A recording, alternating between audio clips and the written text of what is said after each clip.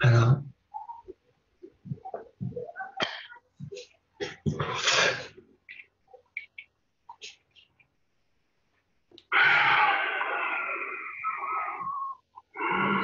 We are here. We are Essassani.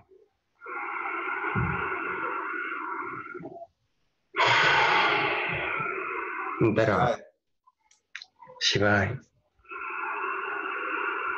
There are many translations of our energy coming to your planet. As you know, we are linked. Us, you, and Sirius. Interlinked to bring this in this specific way.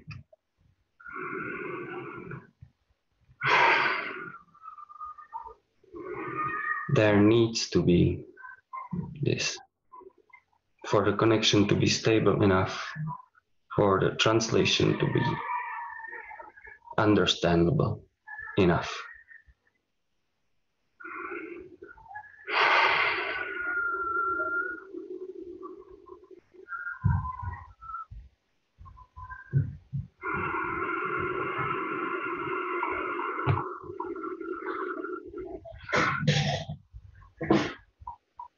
Thank you. Thank you. Would you like me to say something, or would you like to continue? If you have something to say, say it. If you don't have anything to say, you don't have to say anything. Thank you. I like that allowance. Thank you for your energy. Really nice. My impression is that for me, Sirius, of course, always is many connections. Also water, of course, and emotion. So I like how nice and flowy you are. I also get that feeling, even though you're Essassani, but I can kind of see this idea that it's almost like, I don't know if this is true, but almost like no society at this point could really communicate with us directly, let's say. It's almost always that there's different societies connected just because it's like different puzzle pieces to really make it understandable for a human, or maybe even just because we have so genetic material that has all the connections inside already. This is why it's almost always like a connection of energies. Is that correct? Or what would you say about this? Yes. Yes, you are a collection of energies. You can see yourself as that. You can see yourself as chord of vibrations, an ever-changing chord. So what seems dissonant to you now may be a heavenly song for you later on. Yes, the difference seems like we play note by note, or we are only aware of note by note, and when we connect more and more in the channeled state, we are playing from the whole sheet, and we see the whole, or we play the whole sheet, but we only perceive the notes, and sometimes it may seem dissonant in the moment just because we're not aware of all the complexity of the rhythm. Yes. Which can come in ways that maybe we would cut off, like for example a symphony being created like now by different channelers in a total idea. Yeah. Yes, let's say that rarely and in physical reality you can express yourself as the chord. Very often when this happens and you are expressing as the chord, it is really dependent on who listens. You with the listener complete the chord. But let's say if you were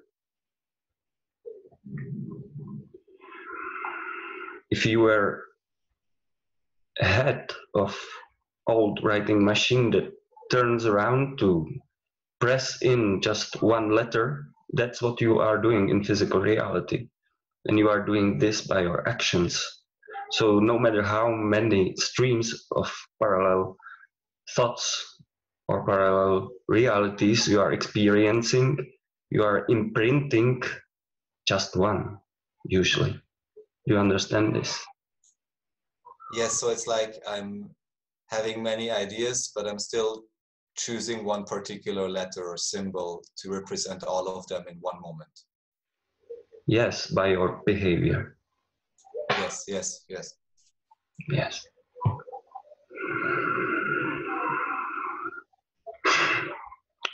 Do you have, yes, please? Yes, we wanted to expand on this because František is having a question about it.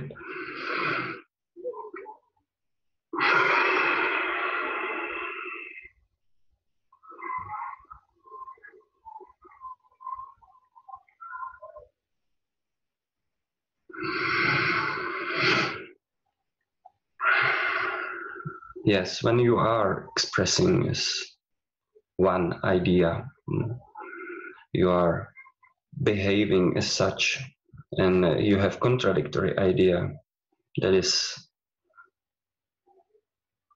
saying that you want or wish to be expressing something else instead, then you are actually being a chord, but the discordant one. So you are giving off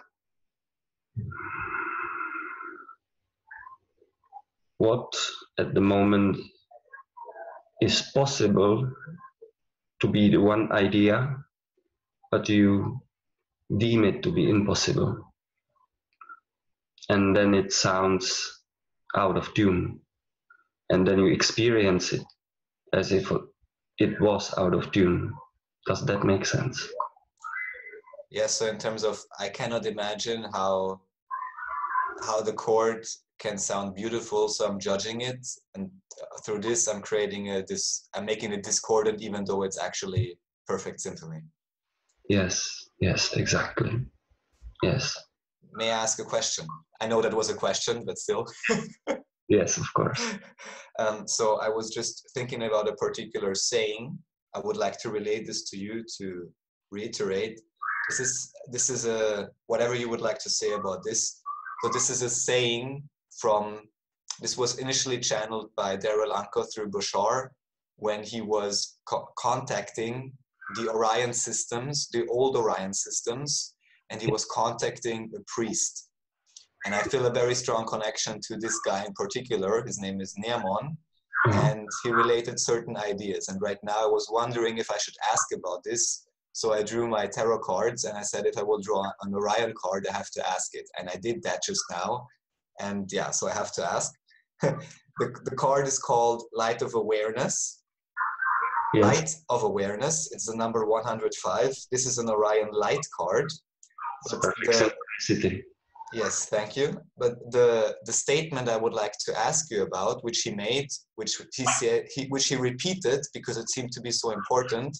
He says, magic is the personification of mass consciousness through an individual.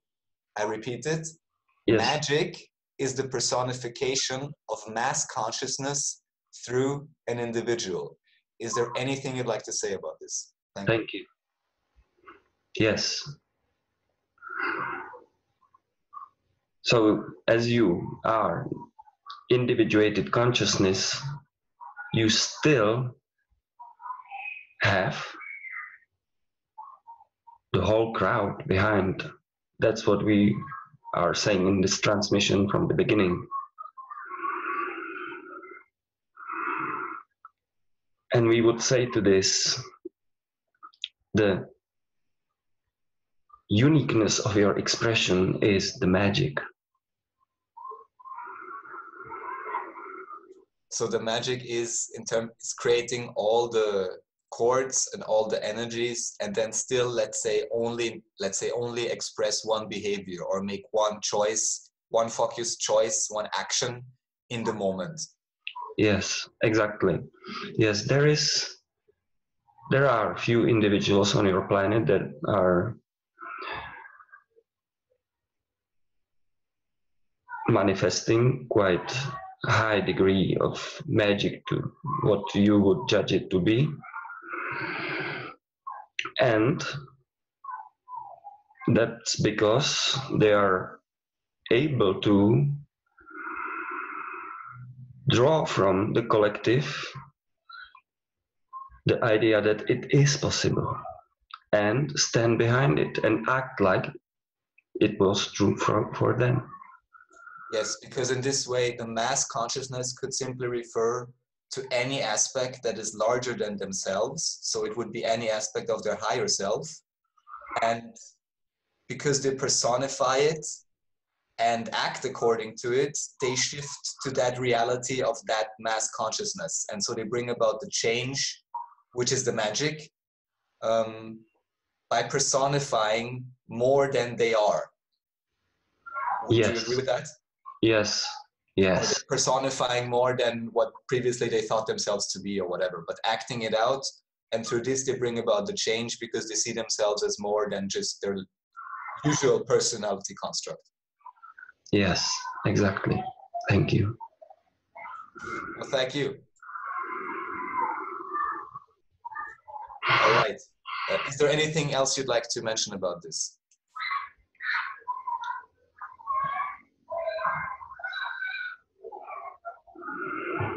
Yes, so magic doesn't have to be something that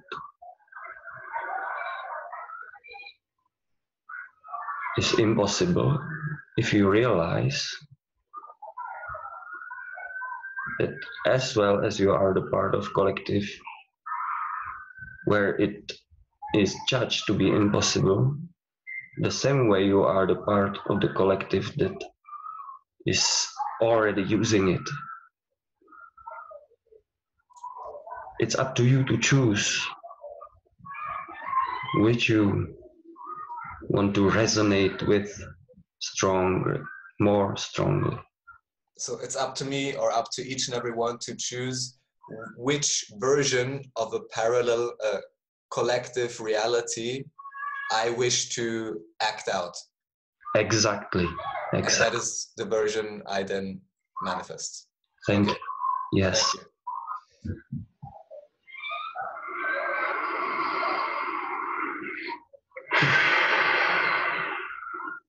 And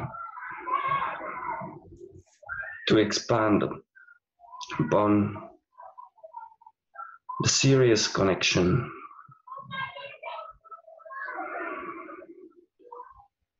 what we want to say to this is you can deem that energy to be playful, to be provocative, for you to stand behind what you wish your collective to be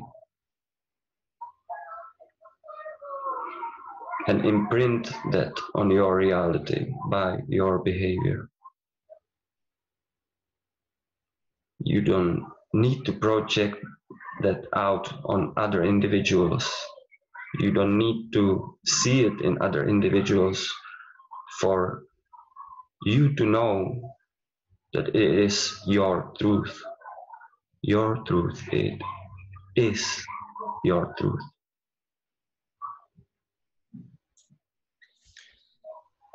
Thank you. If I may relate to this, this may also just what came to my mind right now. I know this is just a definition, but the idea would be, in terms of what Ra says, is that while we are now transitioning to fourth density, and the Essassani would go fifth, Sirius would go sixth, and at least Ra defines it like this, that kind of the sixth density could be said is like the level of the higher self or of the collective self. So to me, it would make sense that Sirius, if we connect to Sirius, it would offer us all potential collective realities already now. So we can already see all of them. And through that connection, we can choose one of them, which is kind of like our future as well. And through this, attract ourselves more easily, or know how we have to act, let's say, by communicating with that parallel future, now a present collective version of reality, accessed through Sirius, because Sirius in a way would be on the level of the higher self, let's say, of the collective reality understanding. Yes, and we would at this point confirm your indication. Okay, that's super cool, thank you.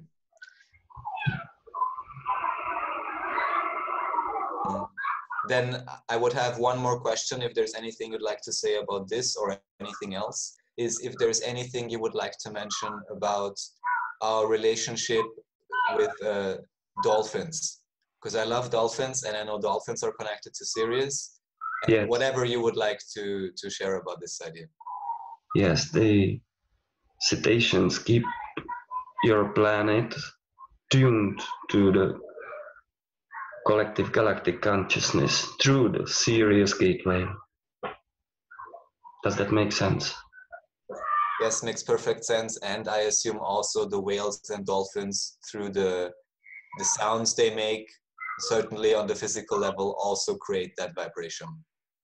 Yes, yes. And not only that, there is a layer of magnetosphere of your planet that is vibrated by them. And that layer is underground. It's closer to the core than any other layer.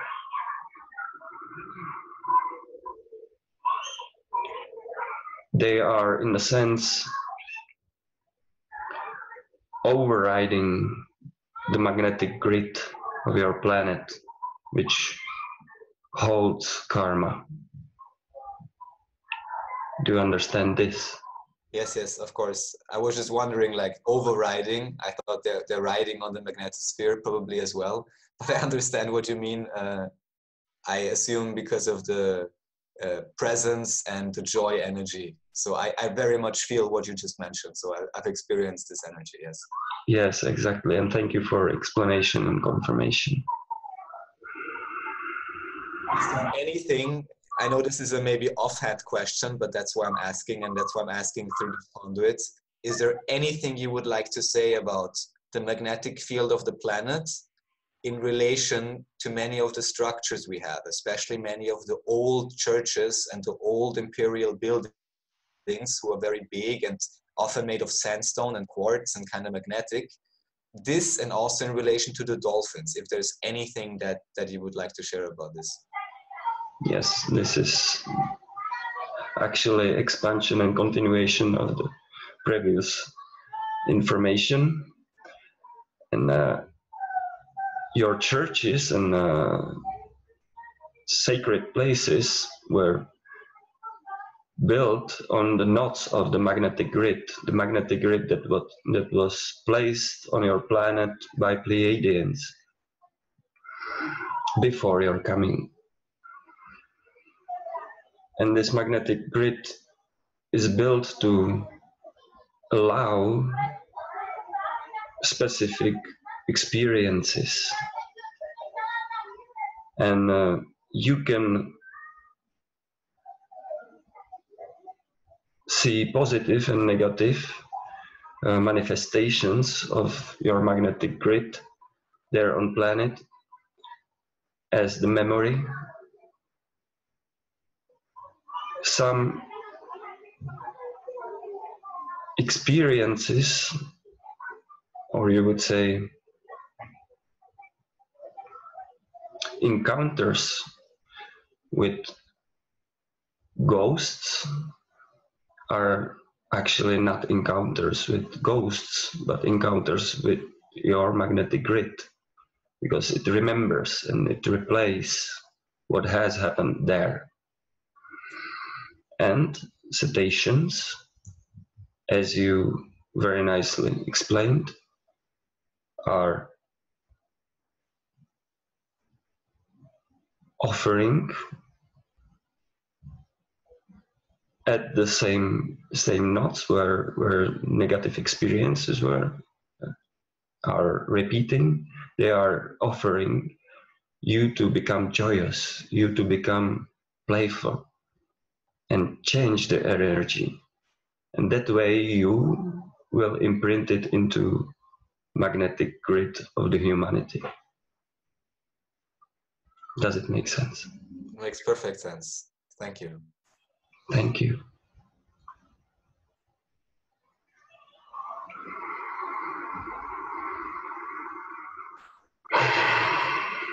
We would like to share even more about your connection with Sirius. As we have said, it's gateway into parallel realities and universes and parallel experiences. And or you can always utilize its light, even when you don't see it on your sky. You can simply imagine the light of Sirius, which is 3 stars. It's chord of vibrations.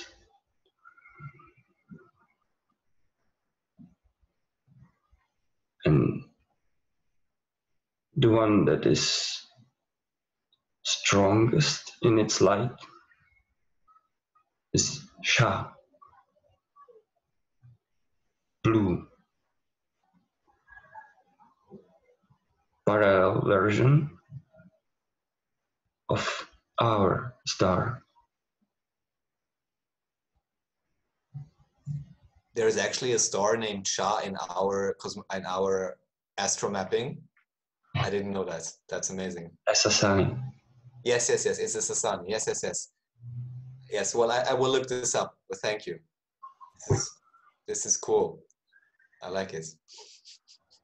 Thank you for sharing. Thank you. So you can tune to Sirius. You can tune that way to Sha. And you can tune to Moon, and you can tune that way to Epsilon, which is our moon and our star. They are, Sirius is reflecting and amplifying our energy, and the moon is doing the same. Okay, that's why you're also kind of similar, but that's why you share a lot of this very peculiar joy, excitement, vibration with the dolphins. Could that be why? That's my impression also. It seems the dolphins are even more crazy, but you can seem to share a similar frequency as well, or that's how I translate it. Yes, we would not insist on which is the cause and which is the effect. Yes, it is resonant. Yes. It is resonance, and it is synchronicity, and it is perfect harmony throughout the universe, throughout the existence.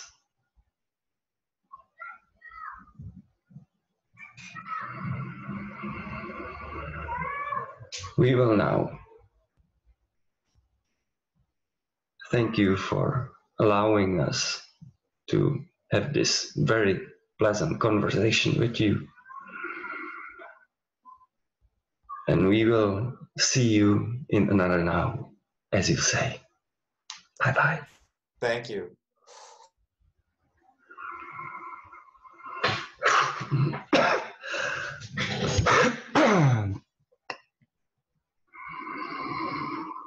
Sweet. I love it. So I understood what she said about Shah, but is there a Shah planet already in our system as well? I have to look this up. No, Shah is the Essassani planet. Yeah, yeah. The Essassani star. Yeah, right. The Essassani star. Yeah, yeah.